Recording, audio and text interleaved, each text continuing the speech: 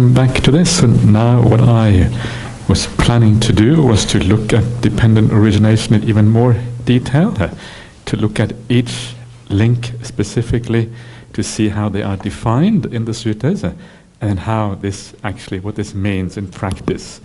It's always important, I think, to get these apparently theoretical teachings to make them practical, because really everything really comes down to practice at the end. So if you understand how this works in your own experience, then it becomes much more powerful. Otherwise it ends up becoming like just a hindrance sometimes. If you think too much about it, you worry too much about it. So let's see.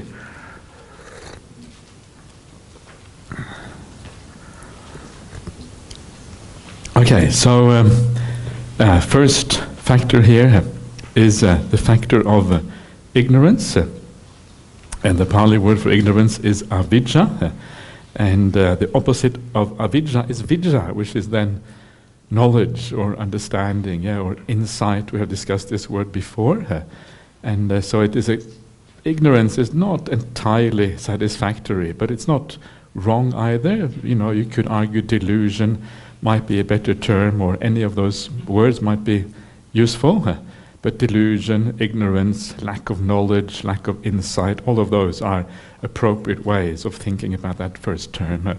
So basically it means not understanding the world according to reality.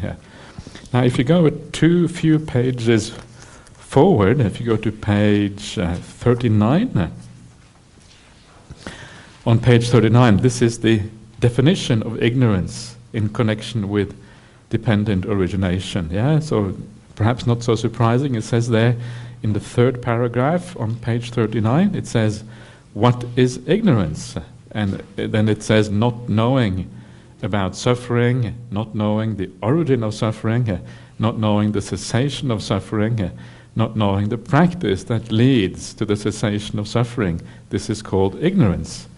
In other words, not knowing the Four Noble Truths, that is the problem. So if you don't understand these Four Noble Truths, that is what ignorance is about.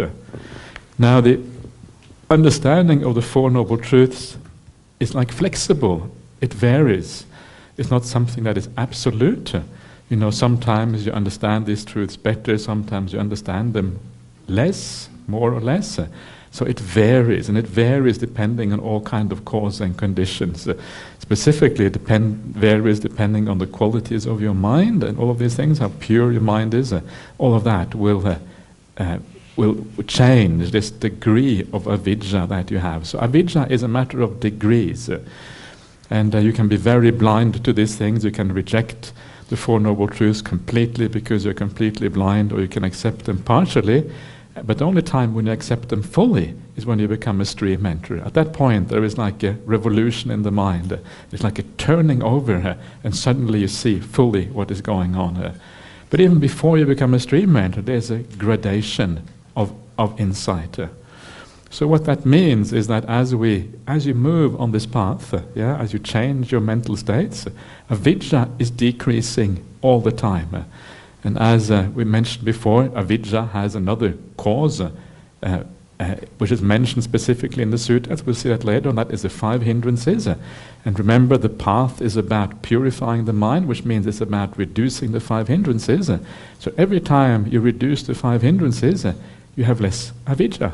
So the path of practice, if it works properly for you, is a gradual reduction in avijja and a gradual increase in vijja. So this very first factor of dependent origination is changing inside of you, hopefully, if you're heading in the right direction.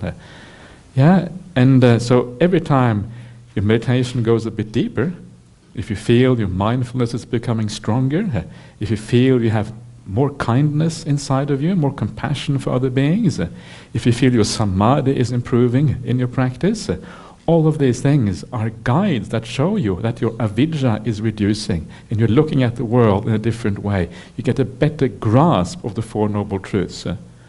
What is it that you see? Well, what you see, and you will notice for yourself, is that you start to see more clearly where there is happiness and suffering in the world.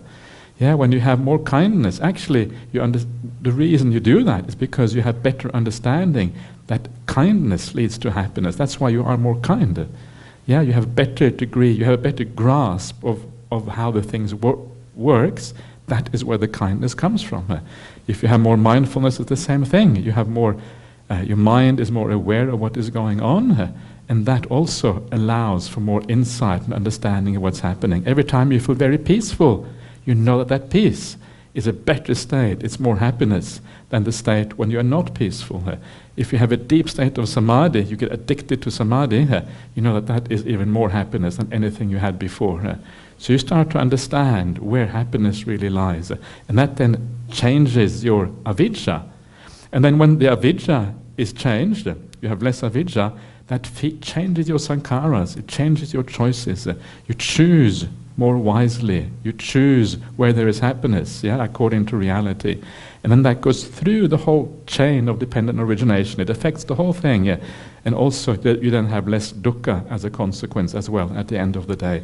So this whole thing kind of changes with the degree of avijja that you have. And eventually you get reborn in a higher realm as a consequence. And further down the track you eliminate everything. So it's a flexible system, that changes according to what. So even reducing avijja a little bit is already beneficial. You don't have to reduce it 100% straight away. Every time you reduce it, it will be beneficial to you. So anyway, let's have a look at a few different ways that avijja is talked about in the suttas, or vijja is talked about. One of the ways it is talked about, we discussed briefly before, is in terms of the te vijja, the three knowledges, which parallel the three knowledges that the Brahmins were talking about. And the te vijja in Buddhism is the understanding, the recollection of past lives, the understanding of the laws of karma, and then also the arahant insight into dukkha. These are the three knowledges when they are talked about as the te vijja. So this is one way of thinking about lack of insight or lack of understanding. So how does that relate to this framework? Is it the same as what we're seeing here? We're here talking about Four Noble Truths. How does that relate to the te vijja? And it actually relates very closely here, because the te vijja, the first one, is the insight into past lives. Well, that is the same thing as understanding dukkha. If you have insight into the past lives, basically it means you have a grasp of dukkha, a very deep grasp of it. So it's similar to the first one. It's not exactly the same, but it's closely related to the first of the Noble Truths. It may not yet be the full insight, but it's getting a long way on the way if you see past lives. The second one, which is then the insight into karma, the causes by which this whole process of samsara carries on, then it's very similar to the second one of the Four Noble Truths, the cause of dukkha. So the second insight of the te vijjas, karma, is very similar to the second one of the Four Noble Truths. And the last one, which then is the insight into arahantship, is similar to the third Noble Truth, which is nibbana, the insight, the ending. Actually, they are exactly the same, in fact, because there you have the full insight into things. And the only one which is not reflected is the path, the fourth Noble Truth. But the path is always implied by the three earlier ones. If you have insight into the early ones, the path anyway kind of follows along. You understand what the path is. So the different ways of looking at the te vijja, again, they are the same. They're coming from slightly different viewpoints, just to give you a different idea of how the Dhamma works, to give you a broader picture of things. But they are really the same way of looking at the world. So either way you approach this, the result will basically be the same. So all of those ways we talked about before, about right view, about samsara just being this kind of traveling on and on and on, all of that is also related to all of these things. They're not different, they're just different angles of approaching the same problem. So that is avijja, and then the vijja is the opposite of that. So again, the interesting and the important point here is that avijja, well, first, as Venerable was saying, avijja is supported by avidya. So the more if you have avidya already, you will have more avidya in the future. But the good news is that the Buddha came into the world. Yeah, the Buddha came and he said, yeah, wait a minute, don't allow that avidya to block you. So because the Buddha came into the world, he is actually the spark that makes it possible to get out of avidya. But if it hadn't been for the Buddha, it's almost impossible. Yeah, it's almost impossible. If avidya causes more avidya in the future, then how are you going to get out? It's almost impossible to get out unless you happen to come across a teacher like the Buddha who shows you the way out. Otherwise, it's kind of a trap that is self-sustaining in a sense, samsara. But then the Buddha comes along, the eye of the world. Yeah, that's why it's called the eye of the world, because it opens up and it allows you to see things differently because he has seen things differently.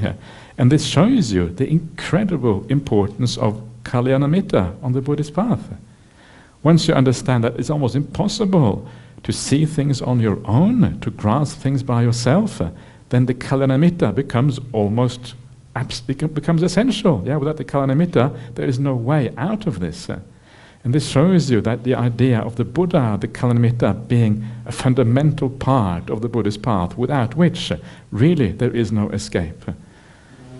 And we will see later on the Buddha actually talks about this in the suttas. He takes this idea of avidya as the starting point, another sutta we'll look at later on, and he asks, well, how is vidya, the opposite of avidya, how is it arrived at? And it takes it step and step back and shows the root cause for getting out of avidya. In other words, for having final knowledge, for having understanding, the root cause is the word of the Buddha. Yeah, without that, it can't happen. The sappurisa sangseva, which means like associating with true people, and which is the root cause there. It's similar to Kalyanamitta and all of that. So without that, no starting point. And Noble Eightfold Path is very similar. Yeah, it starts out with a right view. That right view originally comes from the Buddha. Same idea again. That is the starting point of all of this. So that is why there is this idea of ignorance supporting ignorance. You need some trigger, you need something there to kind of break that circle of reinforcing states, and that is the Buddha's word. And this is why it is so useful to come back to the word of the Buddha, again and again, to read the suttas, to understand what right view is, because it actually enables you to break this cycle. If you don't use the word of the Buddha enough, you will tend to be trapped by the way you're already looking at things. It's not enough to do it once. You have to keep on reflecting on these things, keep on coming back to them. And then gradually you unravel the conditions that are so strong and so powerful inside of you, and you enable yourself then to gradually see the truth of these things. So 5 hindrances are the cause for avidya, or the condition for avidya, not the cause but the condition. 5 hindrances go up, avidya becomes stronger. 5 hindrances go down, avidya become weaker. And this is why, again, the Buddhist idea, the path of purification is so powerful. We're trying to purify the mind because that is what eliminates these 5 hindrances. And that path of purification, again, it starts with practicing morality by body and speech, and then it moves on to the morality of the mind, and the final purification happens through meditation practice, and then the really pure mind is the samadhi mind. That's why the samadhi mind is able to make that breakthrough, because it is that pure mind. And that's when avidya can be undermined completely, because the mind is completely pure. The support network of ignorance, of avidya is gone. Because the support is gone, then avidya is weak, and it becomes vidya, can become vidya instead. All you need to do then is to look at the 5 khandhas in the right way. If you look at them in the right way, bang, it's undermined. And then that's when revolution in consciousness can happen. Suddenly you see the world entirely differently. And that's what stream entry is all about. So this is avidya, it is both caused and it has always been there, but it has conditioning factors, and that is what makes it possible for us to break through. So how am I Do people understand what I'm talking about? Yeah, it's more difficult to understand after lunch, right? I know what it's like. It's always kind of everything is more difficult at this time. But it's probably more difficult for me to explain as well after lunch, actually. So I will try to keep on going. And if it is becoming unclear, or I'm just babbling on, kind of too much, please stop me and ask some questions or whatever, so we can get that balance and try to really figure out what's happening here. It's difficult to understand, but often also it's not so easy to articulate some of these things. You have to kind of it's hard to teach these things in a way. It's interesting to teach these things. I enjoy it, but it's to articulate these ideas not always so easy here. But so we just do our best, and hopefully we will gain something out of this. Okay, so let's then come back to the idea of ignorance conditioning sankharas, or activities.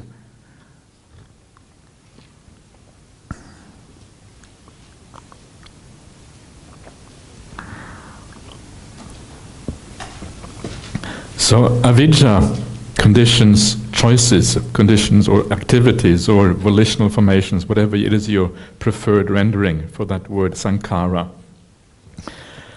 Maybe creation we should put in there. So ignorance conditions, delusion conditions creation. You think creation is great, yay, create happiness, yay.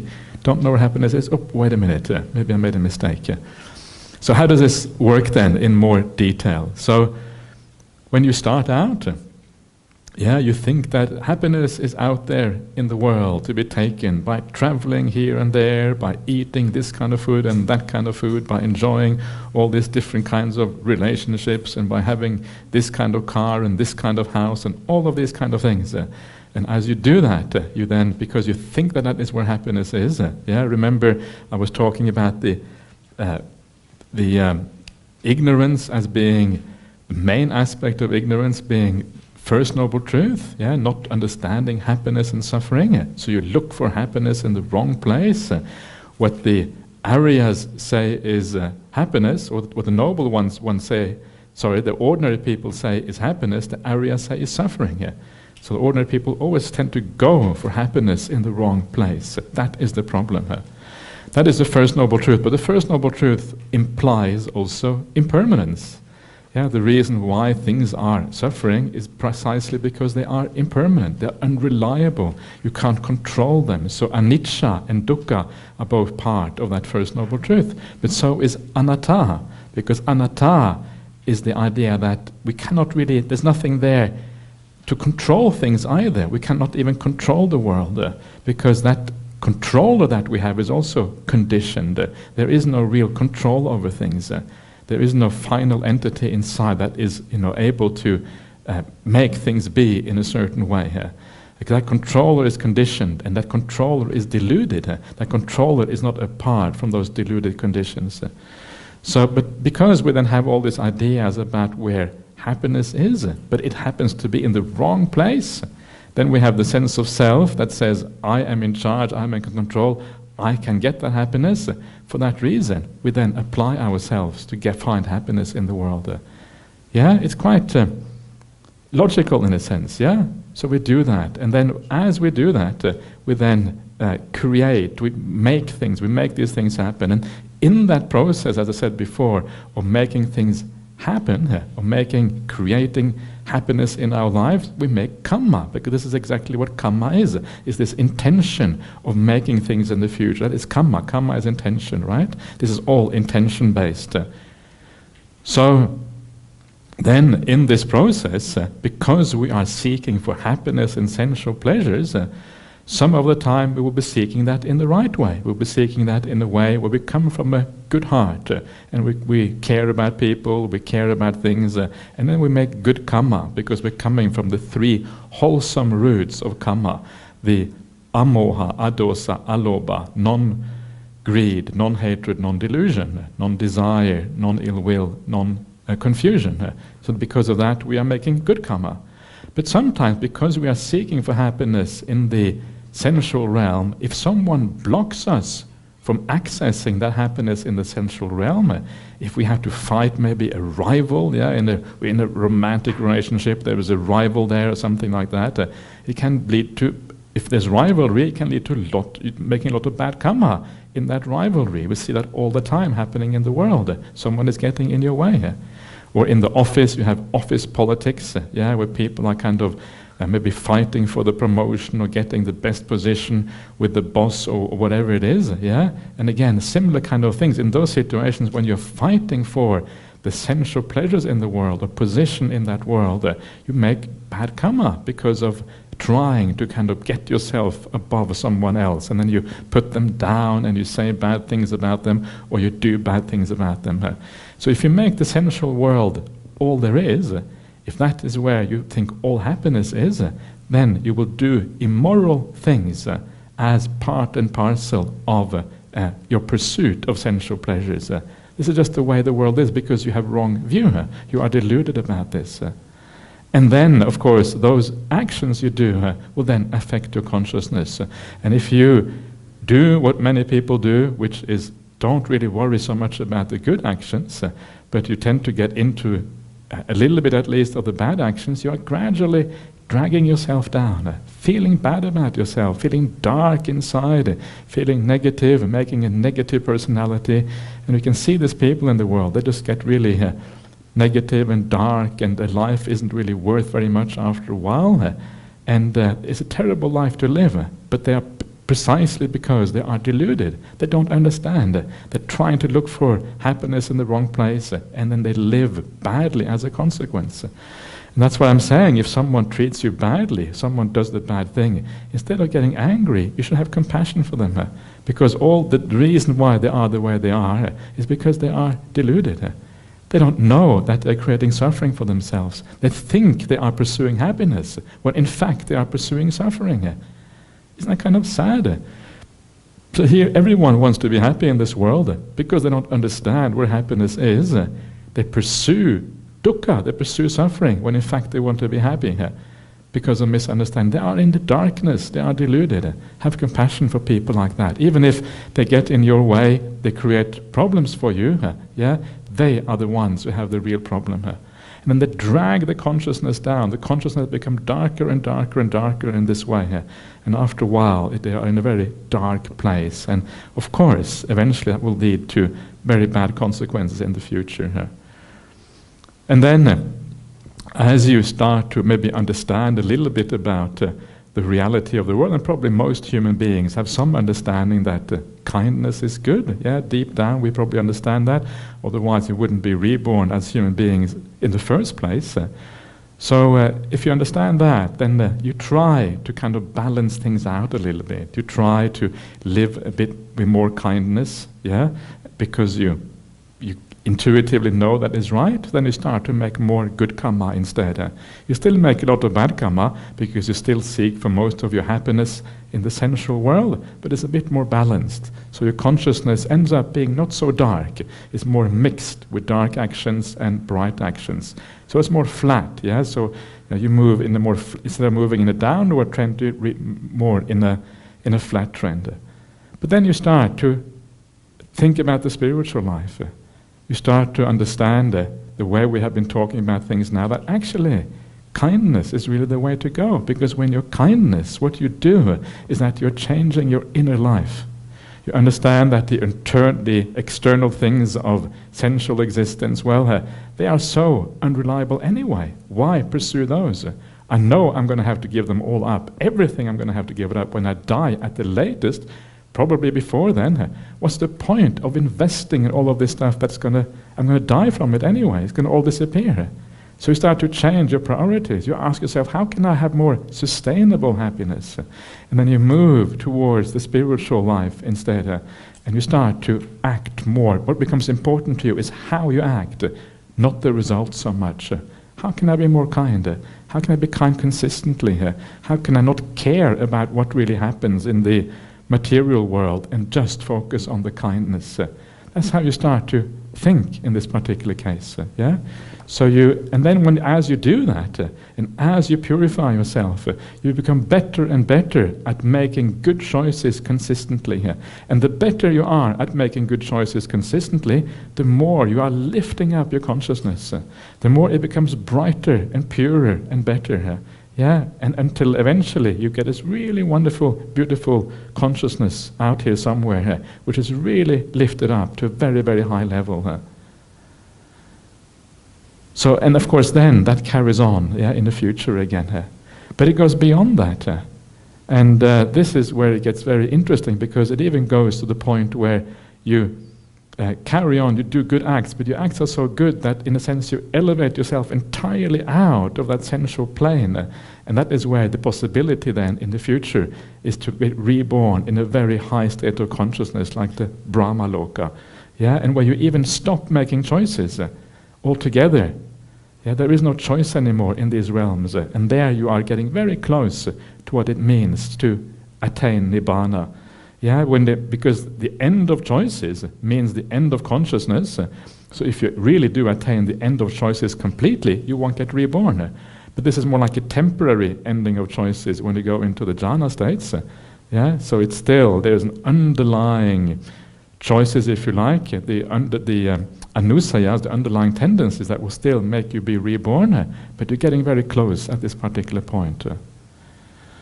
So this is how consciousness then depends, on your choices, and how it kind of either you drag it down, it stays in the middle, or you lift it up, and all of these things all depends on how you live your life.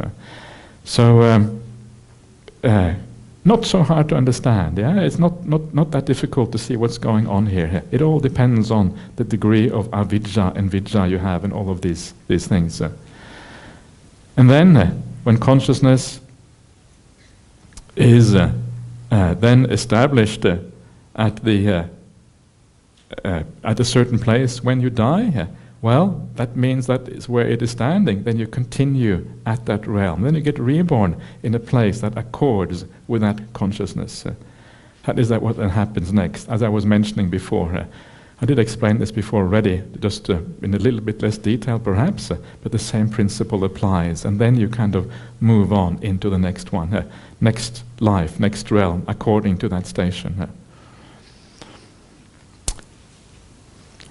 So that is then the first factors of dependent origination, how they work out, and it is fascinating what then happens, of course, as you get insight into this, because as you get insight into it, I have now looked at the idea of getting insight into dukkha and sukha, but getting insight into anatta, of course, is also very important part of this, because as you get insight into anatta, non-self, you start to understand the feebleness of all the doing. The doing itself is problematic, because the doer is uncertain, the doer is not really in charge, the doer is deluded, the doer doesn't really know where to find happiness. In fact, the doer is part of the problem. And when you understand that the doer is part of the problem, that is when you stop doing altogether. This is kind of one of those, this is why the insight into anatta is so profound, because you understand the doing itself in the first place. The reason you do, there's two reasons why you do, because you think that you will create happiness in the future, and because you identify with the doer. You think the doer is me, you enjoy doing, but you only enjoy doing and creating as long as you think that that creator is good, that the creator is something that makes you happy, and as long as you identify with it, it will make you happy. But the moment you don't identify with it anymore, which happens when you see anatta, then you can see the doer for what it is, and it is a pain. It's actually unpleasant to do. And this is what you see in meditation practice. As you go deeper and deeper in meditation, the more still the mind is, the more pleasant it is. When you come to complete final non-doing, that is where the maximum amount of happiness is. Well, not maybe maximum, but getting very, very close. You understand that doing actually is a pain. And then you give up doing altogether. And then you're getting very close to enlightenment. You can now see why the jhanas are so close to enlightenment. Because right there in the formula of dependent origination, you already understand that the sankharas are problematic. If you keep on getting the jhanas and you have right view, it's only a matter of time before you give up doing altogether if they are problematic. Why do? Why have sankharas if they are painful and they cause dukkha? And then this is then translates into your vijnana becoming no longer having an interest in all this creative activity. And we'll see this is actually now coming into the cessation process, all of this, but then the whole process ceases actually on that basis. So delusion, moving into sankharas, and then vijnana, lack of delusion, moving into lack of sankharas, or better, smarter sankharas, more wise sankharas, moving into a lighter and brighter vijnana. Yeah, this is how this process works. So you get reborn accordingly. And then, as I mentioned before, once you have been reborn, the consciousness is stationed in a certain place. Then you are set in that life. Your khandhas have a certain limit to them in that life, and that those limits are given by the realm that you have been reborn in. So dogs have dog khandhas, human beings have human being khandhas, devas have deva khandhas, ghosts have ghost khandhas, and so it's up to you to decide which khandhas you want, if you want any khandhas at all, which ones you prefer. And that is, and all of those groups of khandhas will then vary depending on where you have been born. You will feel differently in each of those realms. You will perceive differently. You will differently, and all of this. So that is what name and form really is about. Name and form is about the rest of your consciousness, the rest of your mind rather, apart from consciousness, and how you experience the world around you. So, if that is the case, if name and form is about the other four khandhas apart from consciousness, then why is it called name and form? Why isn't it just called the four other khandhas? Why isn't it called Vedana, Sanya, Sankhara, and Rupa? Why is it called name and form? It's kind of strange, isn't it? Why not just kind of come straight out and call it name and form? Well, to find out, let's now go back to those definitions again that we were looking at before, because they will maybe give us a hint as to what is going on here. So,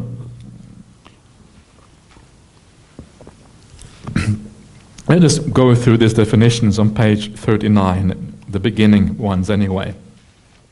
So we started out by saying that the definition of ignorance or delusion is the not knowing of the Four Noble Truths.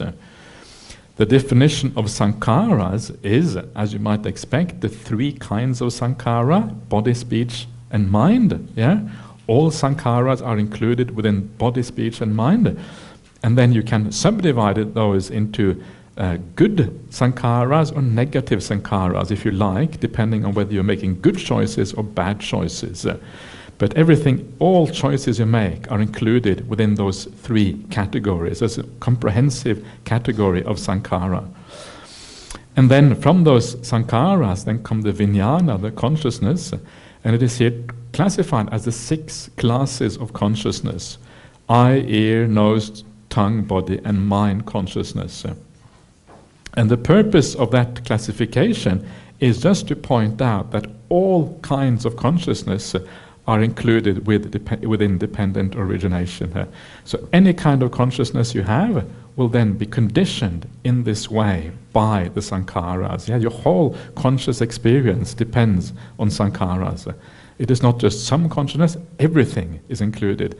These 6 classes are exhaustive. There is nothing outside of these 6 classes of consciousness, and it's actually said specifically in certain places in the suttas. There is no 7th class which is somehow beyond this and where you kind of can experience some kind of permanent conscious state. No, everything is conditioned in this particular way. So your entire mental experience will depend on that. And then that consciousness, if you go to the previous page, page 34, Now here you find the definition of name and form, nama rupa in Pali here. And the definition of name and form then is feeling, perception, intention, contact, and attention. That is called name. Yeah? And form, that is the four primary elements, and form derived from the four primary elements. This is called form. Such is name and form. Therefore it is called name and form.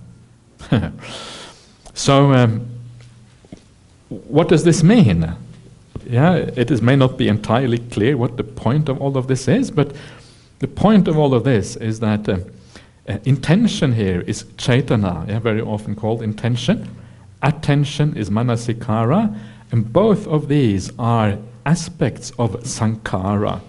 Yeah, they both are movements of the mind, they are choices, they are intentions, they are activities of the mind, if you like. Yeah. So, and contact is really just another way. It's also part of these mental khandhas in a certain way. It is not really, doesn't really have a life on its own, contact. It's just made up of these other ones in a certain way. So if you look at those names there, those aspects, really they are just the feeling, perception, and sankhara. That's what they are. Yeah. So the definition of name and form is actually defined here in terms of the other three mental khandhas plus the rupa khandha coming afterwards. Rupa khandha, the four primary elements. What are they? Well, they are just the four elements we always talk about. Yeah, the form, the physical element, the wind element, the fire element, and the water element. Four primary elements. And form derived from that, what does that mean? Well, what that means is not actually explicitly said anywhere in the suttas, so you have to go, to understand this, you really have to go a little bit outside of the suttas, like a bit into the Abhidhamma and the commentaries. Sometimes commentaries and Abhidhamma can be helpful when they kind of align with the suttas. So here they will say things like the ear, for example, your ability to hear, the ability to have hearing, or to taste, the tongue, if you like, or the nose. These are derived elements that make contact through those sense spaces possible. Yeah, so this is part of how the rupa khandha works to allow sense impressions to happen beyond, through all the senses. This is derived form that makes that happen. Otherwise, it's trying to kind of make sense of reality. Remember that this is how this works out. So, if you look at that, it becomes quite clear that name and form really is just the four khandhas apart from consciousness. Yeah, that's really what it means. But we still are left with the question: why does the Buddha call it name and form? Why is it called namarupa? Why is it not called the four khandhas? This is like a mystery here. This is like you need. Somebody gave me. This is what you need to solve mysteries. Magnifying glass. I think I said my eyesight was not getting so good, so they gave me a magnifying glass, which is really nice. Now I can start to see better, perhaps. So that's good. So to solve mysteries, magnifying glass always comes in handy. Sherlock Holmes always had a magnifying glass with him. So now we're going to put this magnifying glass on there. So what is going on here is that you have to understand the way that the world was spoken about prior to Buddhism. Remember, the Buddha is reacting to the world as it was. Yeah, he has to use the vocabulary of his time to make sense of things. And the world was often described in this way in pre-Buddhist times. Nama Rupa were very important categories. They spoke of the mind as Nama, and they spoke of material phenomena as Rupa. So sometimes the Buddha would use these existing categories to use them in such a way as to put them into his own teaching, so that it would kind of merge. Yeah, it would be easy for people to understand what was going on because they were used to those categories before. And then you get a definition afterwards like this, whereby then the Buddha makes his own definition out of those things. But he uses the pre-existing categories. You always have to do that. Yeah, you are given a certain culture, you're given a certain language, and you have to use that and then help people to understand your new teaching in terms of existing categories, an existing vocabulary that is already there. And that's why he uses this. And there is an interesting research has been done to show that some of the pre-Buddhist teachings in India also had a kind of dependent origination, yeah? A kind of similar way of looking at things. They're talking about the origin of the universe. This is the Brahmanical way of thinking about things. Talking about the origin of the universe, and in the beginning they said there was just darkness. Yeah, there was all there was darkness. And then from that darkness, that's like ignorance, yeah, darkness. From that darkness emerged this will, or this doing, or this something, yeah, came from that darkness. That's like sankhara. And then that sankhara somehow gave rise to cognition, yeah, the idea of being aware. And then that's like vijnana, something that I can't remember the exact details, but there's a certain parallel there to how the world was viewed at that time, and how dependent origination was then put together by the Buddha to counter that previous idea and to make sense of it. Yeah, it sort of makes sense, because the Buddha has to start somewhere when he brings out his ideas. But to create new ideas, you have to base it on something. Nothing comes out of a vacuum. So you have your insight, and then you build up your position, your way of looking at the world from that insight and the pre-existing ways of looking at the world. That's why nama-rupa is used in this particular way. So nama-rupa then really is the pre-Buddhist way of thinking about the mind. Why do they use the word nama in this way? Because nama means name. Yeah? And if you think about the English word name, it's actually the same word in Pali as it is in English. Yeah? Name, nama, it's exactly the same word. And do you have that in Malay? The word nama? Yeah, Malay, exactly. So there you can see it's almost like everywhere. Yeah? It's a very kind of, it has started in India and spread out over the whole world, these words. Because when you name something, you categorize it, yeah? It is like you give it a perception. So you say, this is a human being. So once you have given it the name human being, then you have kind of categorized something. Then you have a perception, human being. It fits with a certain category of beings, yeah? These are human beings. Or a cat, then you can make sense of it. Or like you say, colors, yeah? We distinguish between green and blue. So then we have some kind of distinction between them, because we're given them a name. If you didn't have the name green and blue, they would kind of merge into one color. And that has actually been shown experimentally, that if you don't have that, some cultures apparently don't have that distinction, because you don't have it, they don't actually see the difference between green and blue. Yeah, they seem more similar than they would seem to us, because we have that distinction. So by giving things name, you're categorizing it, you're making perception work. Perception is a very big part of the naming activity. But naming is also to do with volition. Yeah, you're using your will, you're making things, you're creating things according to categories. So it's also a volitional activity. And with perception also comes feeling. Feeling is an aspect of perception.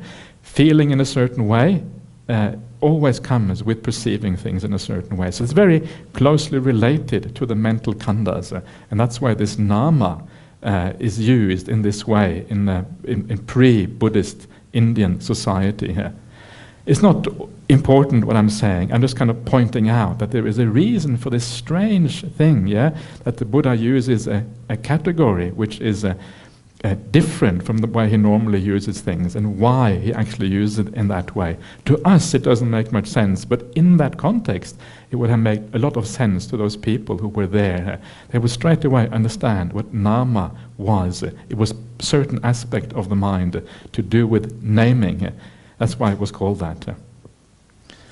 So then all of these things, once you get reborn, they are then fixed according to that category into which you are reborn. And then you perceive, you live that life in that way because of being fixed in that particular category. Yeah, whether you are reborn as whatever it is. And it's not so nice because it is fixed. It means that you are stuck, yeah? For that one life, you are stuck with that nama rupa. You can't really get out of it very much. So you are stuck. If you're stuck in the Deva realm, okay, not so bad. You're quite happy. If you're stuck as a ghost, it's a bit more miserable. If you're stuck even further down, well, it gets really miserable after a while. So this is why this is the idea. You get stuck for a lifetime. Flexibility happens between lives, and in that lifetime you are largely stuck. Nama rupa is fixed, if you like. That is what that is about. So, when nama rupa is fixed in this way, then you will achieve you still will have the senses, yeah? The number of senses you have will depend on the kind of being you are. Most beings will have 6 senses, but as you move up the hierarchy, higher and higher up, you will have less and less senses. And apparently some of the sensual realms that are very high, they even have fewer senses as you go up. And then eventually when you get to the Brahma Loka, you will only really have 1 sense left at that particular point. You give up all the other 5 senses, and really the mind sense is all that actually remains. In the Arupa Lokas, beyond the Brahma Loka, then there is even the mind sense is getting narrowed down to only mental phenomena in that mind sense. The mind sense can take both non-mental phenomena and mental phenomena.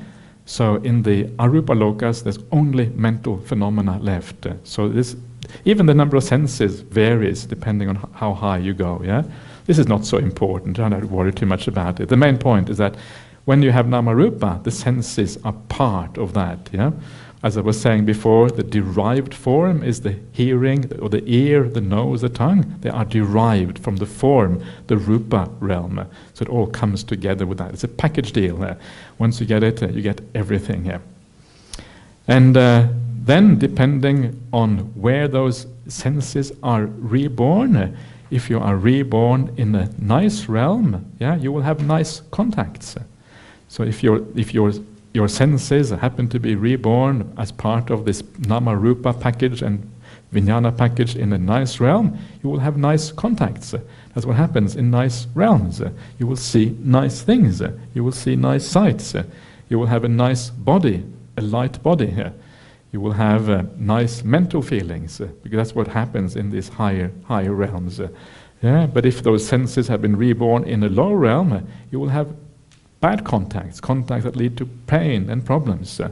So the ability of those senses to operate will depend on the realm you are in, and the contacts will be different depending on the realm you are in. Obviously, that's what it means to be in a realm, is what you contact. So what do we contact? We contact kind of a mixture, yeah? I don't know, what are you contacting right now? Are you contacting something nice or something not so nice? Quite nice, yeah, quite good. You see what Kalyana Mittas around, you see, what else do you see? You see a few tables, you see coffee, oh, I forgot about coffee. Let's get back to important things. So this is what happens in the human realm. You can contact coffee. In the animal realm, you cannot contact coffee. Imagine that's a lot of dukkha, so you enjoy it while it lasts. So. In the Deva Loka, do you have coffee in the Deva Loka? Does anyone know? Maybe special coffee, kind of Deva coffee, really even better. Better than Italian espresso coffee. So remember, these things are practical, yeah? These things are all, this is kind of reality, what I'm talking about here. This is not just some idea, but this is actually how you experience the world. We do contact it, and that contact is what then gives rise to whether experiences are good or bad. And that's what contact is really. It just is that experience, yeah? In the suttas, they talk about contact being dependent on 3 things. And we did mention this very briefly before. Contact happens, you see something, you see this mug, yeah, and the mug has to be there, otherwise I can't see it. The eye has to be present to see the mug, and then I have to engage consciously. If I point my eye towards the mug, but my mind is off somewhere else, if I'm thinking about something, I don't really see it. There's no real contact happening. Let's say that I'm just listening instead. I don't actually see what's going on. I have to engage mentally with it. Only then does eye consciousness arise. And when the three comes together, that is when there is contact. That's when there is experience. So it's quite a nice mug, isn't it? So happy experience. Especially when I wear my glasses, it's even happier. Okay.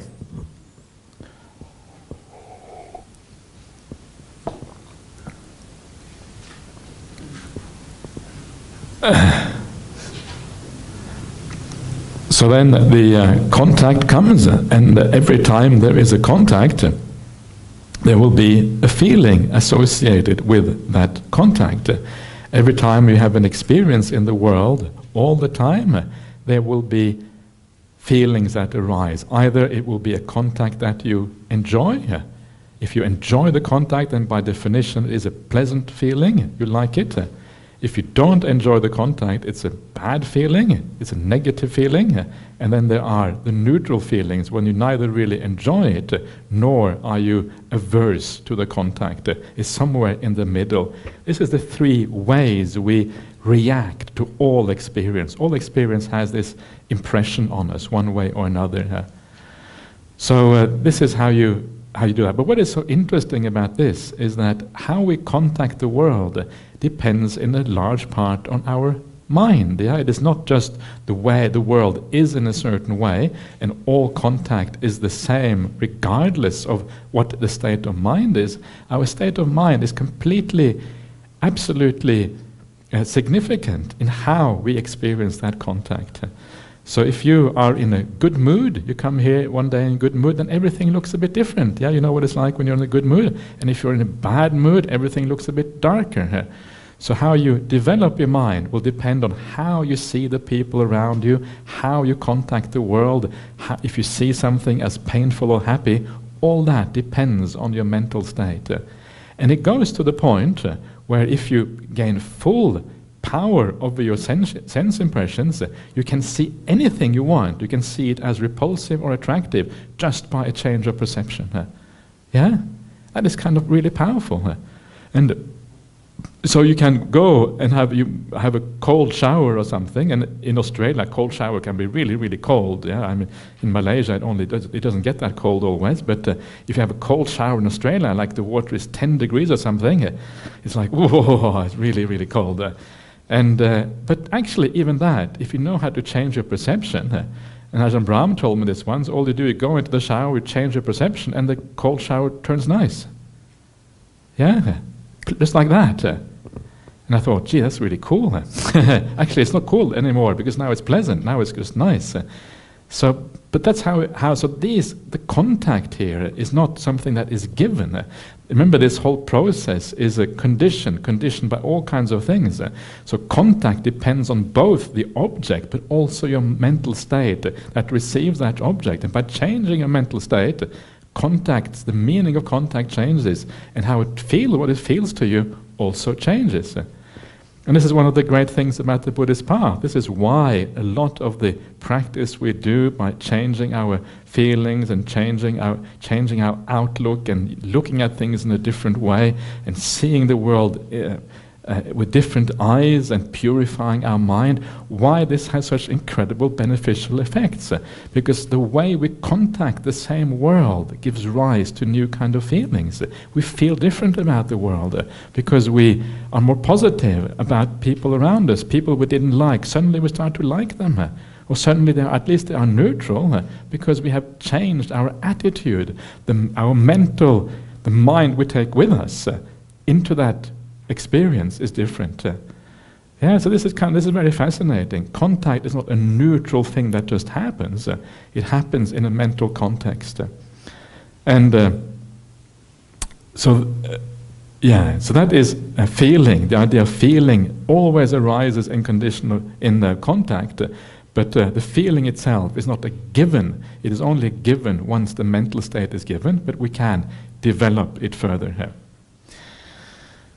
Anyway, I'm going to stop there because otherwise things are going to go wrong. So I don't want things to go wrong. So let's just stop there and have a break, and we'll see you back again at 2:45 here.